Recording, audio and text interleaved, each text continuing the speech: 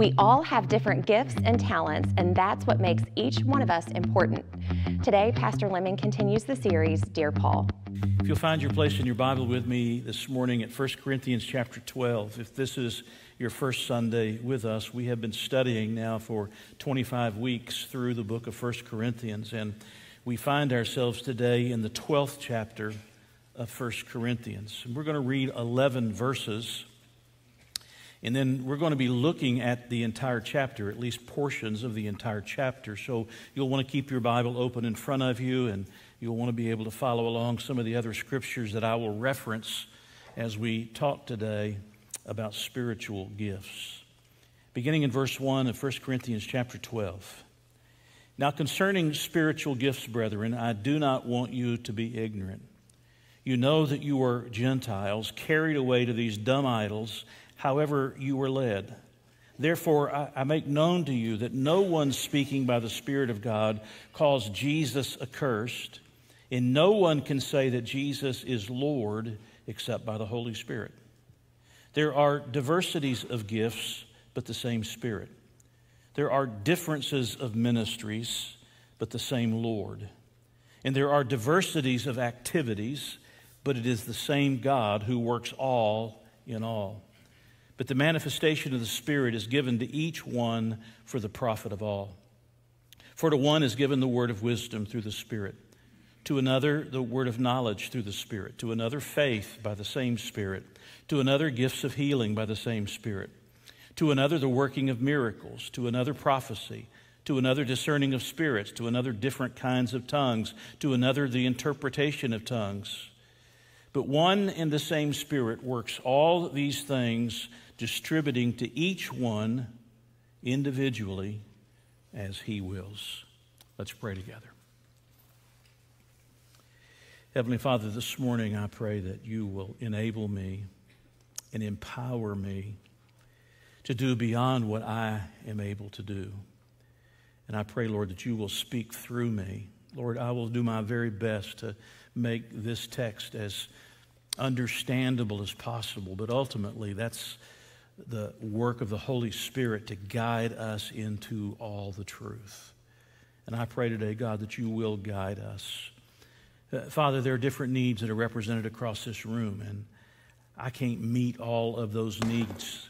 Lord, I will not be able to speak to all of those needs, but Lord, you are not as limited. You are not so limited as I am limited. And I pray, Lord God, that you will speak to us, even if the message itself isn't the means by which you communicate with our hearts, that you, the Holy Spirit, will speak to us today and cause us to know that we have been in your presence.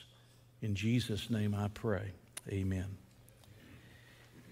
There's a man that tells the story about a ranch that's found out in Wyoming.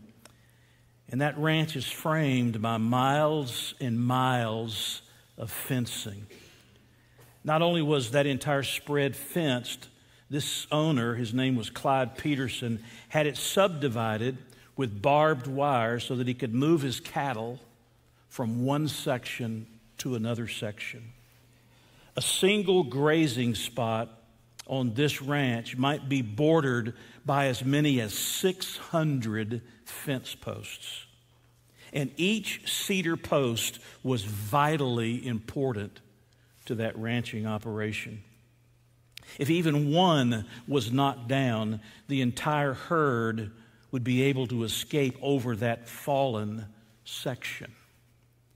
This same kind of a principle holds true in other areas of life as well. You may have heard of the television personality Mike Rowe. A couple of his programs, How America Works or Dirty Jobs, are programs that I like to watch on occasion. And if you ever do that, you know that sometimes in the process of talking about how America works, he talks about when something happens, something breaks down, and how it causes a problem for the rest of the process. If one machine breaks down, the whole assembly line may grind to a halt. If one screw drops out of a gas carburetor, it will likely run in an erratic fashion. If a single microchip fails, it's possible for the entire computer system to be shut down. In other words, whether it's a fence post or a microchip, or whether it's a screw in a carburetor, or whether it's one of these other pieces of equipment in this long line, this chain of equipment, every piece is important and every part is important. And a local church is no different. Every worker in a church is vital to the ongoing of that church ministry. It may be that you're a life group leader, or you're one of these musicians, or you could be one of the nursery or children's workers, or work in the media ministry, or one of our greeters or our section hosts, or you might work out on the parking lot or in security or in any number of other things that are happening on any given gathering of the people of God. But if anyone slacks off, the entire effort suffers. In other words, you and I are more than just one more fence post in a long row. You and I are divinely gifted saints of God with a vital role to play in the eternal work of His church. And as a single fence post is crucial to the rancher, every one of us is important to God and to the work of the local church. And consequently, what 1 Corinthians begins to unfold for us is this matter of spiritual gifts that God has given to every person in the family of God, every person in a local church. He has given to them a spiritual gift so that they can function within that body in a way that blesses and benefits the body, so that the body is strong and the body is vital and the body is healthy, so that that body can be a representation of Jesus Christ in the world around us. Today we're going to be talking about spiritual gifts. Maybe not in specifically the way that you would like for me to, which is to list all the different gifts and give you definitions of each one and try to help you in some fashion to find that spiritual gift by doing those things. But we're going to look at this in a broader context of the significance of you as a fence post, as a screw in the carburetor, as an individual gifted by God, and how important it is that every person be functioning within the body, and every person be serving within the body. In other words, it's not enough just to come to church and sit and to soak, because then you sour. You come and you sit and you soak, and then you go serve somewhere. That's always been God's intended purpose. And you, if you're a child of the living God, have been gifted for such a task. Now, I want to look at this in 5 specific ways. So if you're keeping notes, you can write these down. Spiritual gifts, number 1, are special abilities. You notice back to verse 1, he says, now concerning, and here's the word, spiritual gifts. Then he says to the brethren, this is not for people who are unsaved. This is to those of us who know Christ. I don't want you to be ignorant. I want you to understand what we're talking about when we talk about spiritual gifts. We're talking about, number 1, special abilities that God imparts to us as His children. Dr. John MacArthur, who is a well-known commentator on Scripture, says, a spiritual gift is a channel through which the Holy Spirit ministers to the body. A gift is not an end in itself. I like that definition. I think it's a good definition, but there's one that I like better. It comes from Dr. Charles Swindoll. He says that spiritual gifts are special skills or abilities that enables each believer to contribute to the whole body of Christ, and notice these words, with ease, pleasure, and effectiveness. I like that. Because when you're functioning according to the spiritual gift that God has given to you, there comes from that an ease and a pleasure and an effectiveness to the work that you're doing. Look back for a moment, if you will, with me to verse 4, and notice the words that go through here. He says there are diversities of gifts. The word is charisma. Charis is the word for grace. These are gifts that are given to us by the grace of God. In verse 5, he says, there are differences of ministries. It's the word diakonia. It's the word from which we get deacon. There are different places of service. And then he says in verse 6, and there are diversities of activities. It's the word energema. There are different things that are wrought. There are different effects. There are different outcomes. But you'll notice that all of it is by the Spirit, the Lord, meaning the Lord Jesus, and God. In other words, the Trinity is all mentioned here. All of them are involved, such that God gives to us a spiritual gift that's to be used through a ministry, some area of service, and the outcome of that is determined by God. He is the one who decides exactly how He wants to use it and to what extent He wants to use it. In other words, when you're serving in the use of your spiritual gift through a ministry, allowing God to bring about the outcomes that He so desires, what you have found in your spiritual life is what I like to call the sweet spot. Number 2, spiritual gifts are sovereignly given. They're sovereignly given. Spiritual gifts aren't something you seek, but God is the one who divinely bestows the gift that He wants you to have. If you look back to chapter 12, verse 6, and you'll notice, he says, and there are diversities of activities, but it is the same God who works all in all. Or if you look down to verse 11, but one and the same Spirit works all these things, distributing to each one individually as He wills. Or you get down to verse 18, a verse that we have not read, and it says, but now God has set the members, each one of them, in the body just as He pleased. In other words, God is the one who determines what the ability is that we're going to be given. By the way, do you know when you get that ability? It's found in verse 13. He says, for by one Spirit we were all, notice the word all, baptized into one body, whether Jews or Greeks, whether slaves or free, and have all been made to drink into one Spirit. When were you baptized into the body of Christ? When you trusted Jesus as your Savior. At that moment, the Spirit of God took up residence within you and imparted to you a spiritual gift that He intends for you to use.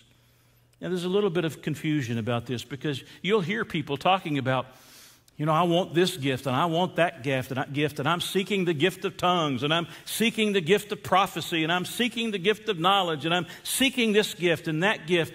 Hey, wait a minute. God is the one who determines the gifts we receive. And He does that sovereignly and divinely.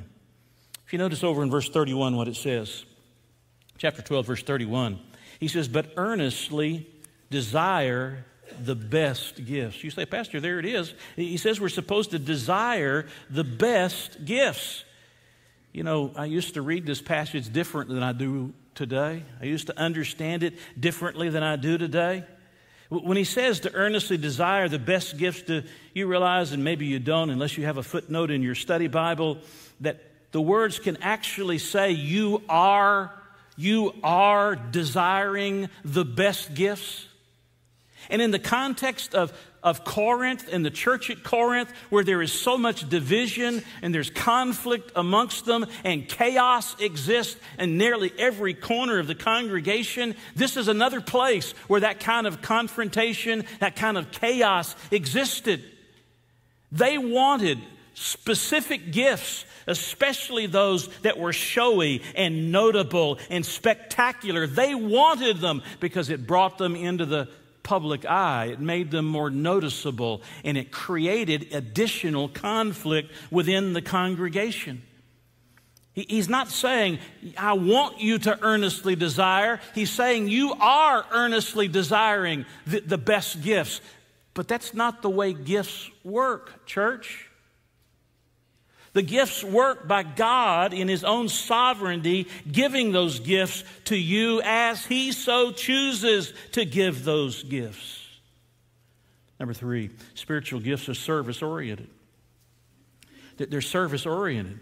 In other words, spiritual gifts were never given for self-advantage or selfish purposes. If you're using your spiritual gift to get attention for yourself, you're not using it properly.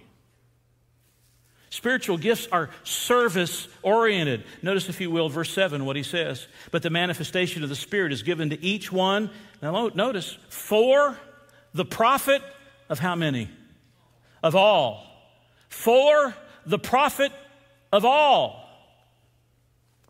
Look at verse 24. But our presentable parts have no need, some say. But God composed the body, having given greater honor to that part which lacks it, that there should be no schism in the body, but that the members should have the same care for one another. You get what he's saying? The same care for one another. I want my kidneys to work. I want my heart to pump. I want my lungs to breathe. I want my mind to think. I want my eyes to see and my hands to touch. I want my feet to walk. But I've got all of these different members, and they're all absolutely essential. And they're all for the purpose of serving others. They are service-oriented. We need each other, folks. Okay, so I'll just say it again. We need each other. All of us together make up the whole.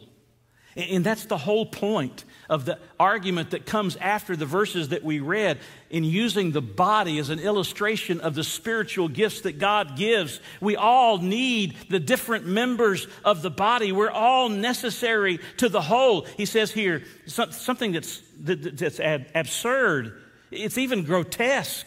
He says here in verse 15, if the foot should say, because I'm not a hand, I'm not of the body, is it therefore not of the body? And if the ear should say, because I'm not an eye, I'm not of the body, is it therefore not of the body? If the whole body were an eye, where would be the hearing? If the whole were hearing, where would be the smelling? Do you get what he's saying? It's service-oriented. I don't know what your role in the body of Christ is. Well, some of you I do. But many of you, I don't know what your role is within the body of Christ, but everybody is to be serving God in the use of their spiritual gift through a ministry of a local church, allowing God to give the outcome, God to give the outflow of what He wants. And everybody is to be doing something in the body of Christ. We're all necessary. We work together. We're serving each other. We're helping the other. We're not saying, look at me. Together we're saying, look at Jesus. He's the one that makes it all possible. There was a visitor that was being shown around a leper colony in India. And at noon, a bell sounded for the midday meal. And people came from all parts of the compound to the dining hall, and all at once, laughter filled the air. There in the middle of a bunch of other people were two young men, one riding on the other's back, pretending to be a horse and a rider, and they were having loads of fun. As the visitor watched this unfolding, he was told that the man who carries his friend was blind, and the man who was being carried was crippled. The one who couldn't see used his feet, and the one who couldn't walk used his eyes. But together, they helped each other, and they found great joy in doing it. Imagine a church like that. Just imagine for a moment a church like that. Every member using his or her gift or strength to make up for one another's weaknesses.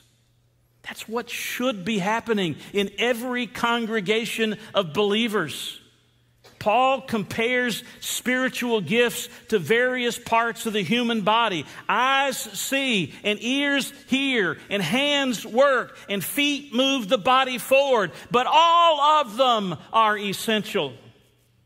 And when each fulfills its function, the whole body benefits. The whole body benefits. Number 4, spiritual gifts are Spirit-enabled. I'm not going to spend much time here.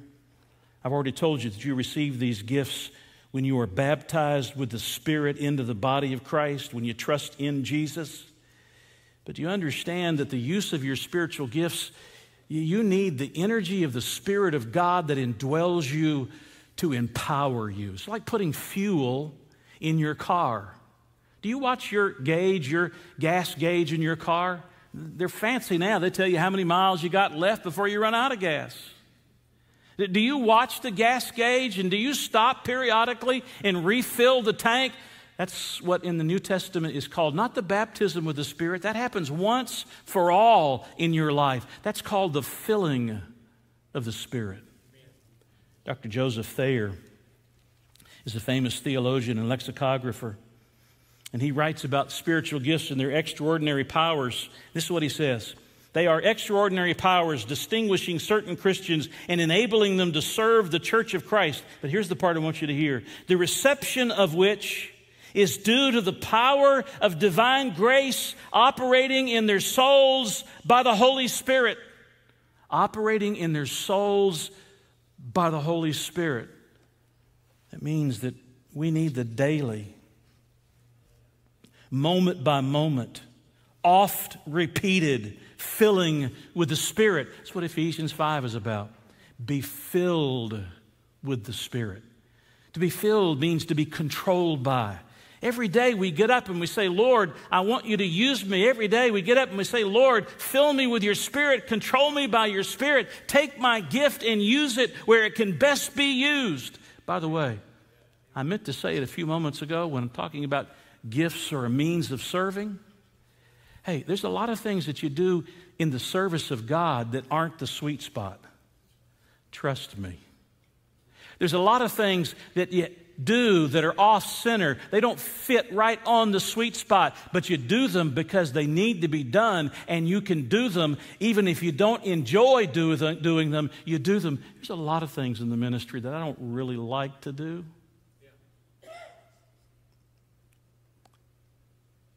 But you do them anyway.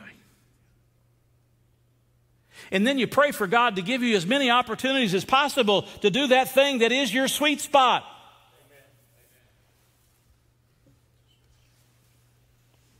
And we give ourselves every single day, oh God, please use me. Please use me today. I surrender myself. If I've got to do something that's not the supernatural gift that you've given to me, that doesn't coordinate with that supernatural gift, Lord, you're going to have to give me extra help and extra assistance to be able to get it done. Number 5, spiritual gifts are sorely needed.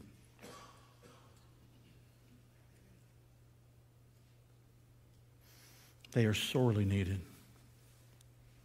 The church today is in need of all of its members doing their part for the greater good of every member of the body in the glorification of God. Let me read it again. This is how I wrote it. The church today is in need of all of its members doing their part for the greater good of every member of the body and the glorification of God. Have you seen all the businesses that have help wanted signs? Have you been into an establishment and had somebody at the establishment say to you, thank you for your patience. We are understaffed today. Can I just tell you that in most churches I know, they are understaffed.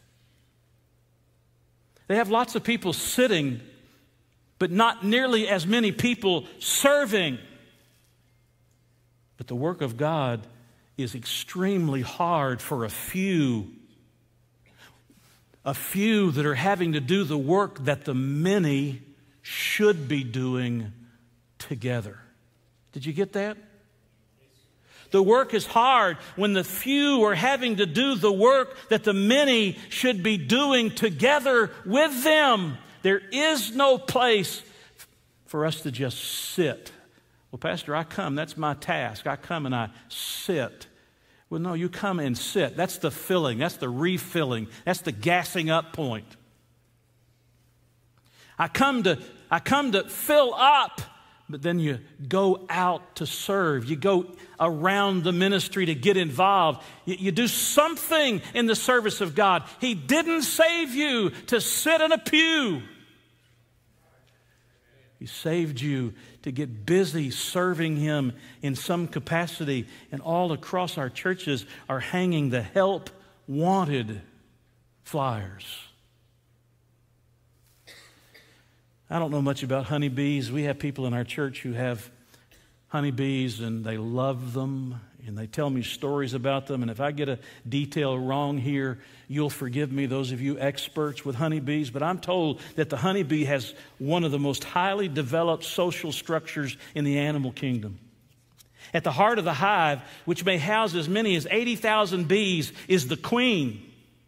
Without her, the colony has no future. Without Jesus, we have no future. But the 80,000 don't just sit around watching their queen. Each bee has a specialized duty to fulfill. The forager bees encounter the perils of the outside world to collect food. The guard bees protect the hive entrance from intruders. The undertakers are responsible for removing dead bodies from the hive. Oh, that'd be a great job. The water collectors bring in moisture to regulate the humidity. The plasterers make a kind of cement to repair the hive. The fanners station themselves at the entrance and fan the scent outward to signal the location of the colony to lost or disoriented bees. The scout bees keep the hive alert to opportunities and dangers of the outside world. I mean, when you just look at a beehive, that honey that you enjoy, and you look at how that beehive operates, it's filled with variety and it's filled with specialization. Everybody has a task. Every bee is working according to that task. That's the way it's supposed to be in a church. The Lord has given special and spiritual gifts and tasks to all of us in His church. And nobody is called to sit around. Everybody has something to do. Thank you for joining us today. We hope that this message has made a difference for you. If you would like more information about today's message or more information about Lewis Memorial Baptist Church, don't hesitate to reach out. We would love to hear how this ministry is helping you in your daily walk.